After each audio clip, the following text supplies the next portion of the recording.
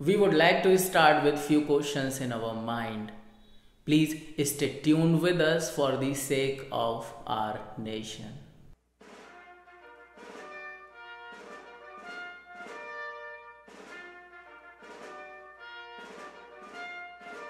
Suppose you offer me a cup of coffee to drink with love and affection. But in return, we disrespect your love and affection by throwing it on the ground. And wasted it. How would you feel about me? Good or bad? Of course, bad. Suppose you gift me a beautiful shirt for wearing. I use it for cleaning my bike. Would you ever gift me anything again? Yes or no? Of course, no. Suppose a father takes loan for his daughter's marriage and sends her to a good environment and good culture and good family. But she messes up with the family members. She argues, she fights, and lives unhappy there. How would a father feel about his daughter? Proud or guilty? Happy or sad? Of course, guilty and sad. We took an example of coffee. I think coffee is privilege and higher quality of drink. I want to relate with coffee, higher quality of life, Which our government provides us in forms of good roads, electricity, public transports, medical facilities, and so many other things. Not only this, I would also speak about our natural resources like air, water, and land. Like I misbehaved with coffee, I threw it on the ground. And wasted it. In the same manner, we human beings have a tendency to misbehave with our resources and destroy them. We tear the seat covers of public transport and spit there. We make public toilets and railway toilets unreasonably dirty. We break the traffic rules. Not only this, we waste liters of water on cleaning our bikes, on cleaning our cars. We use a lot of plastic bags and we throw the garbage and that harm the environment.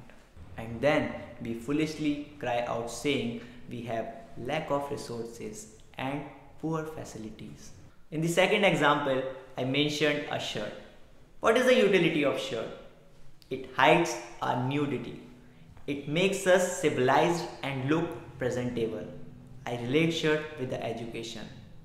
As I showed discourtesy with the shirt, people generally have a tendency to show discourtesy with the teachers. We don't respect our teachers and we don't spend our quality time with books and we only run after so-called certificates and degrees. And that's how we will not become truly educated. I would like to add our third point here. You know what? Our government has taken 168 crore rupees loan from World Bank for making our country Digital India.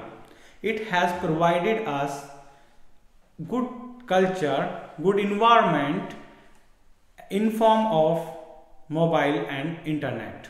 Any great information and world-class ideas are few searches away from us now. But we don't make any such searches usually. We spend our time in watching Amit Badhana videos and Sapra Chaudhary songs.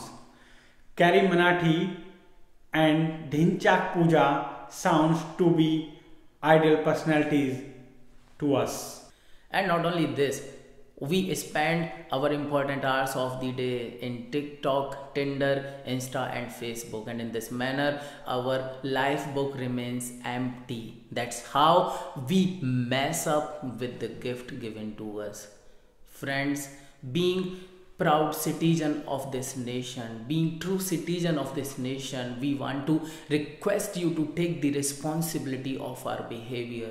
We should learn to value our resources, our nature. We should learn to protect them. We should learn to honor the efforts of our government for the development of our nation.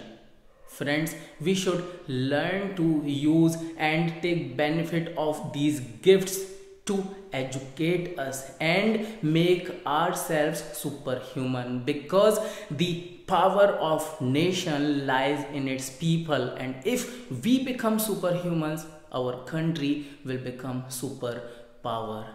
Jai Hind, Jai Bharat.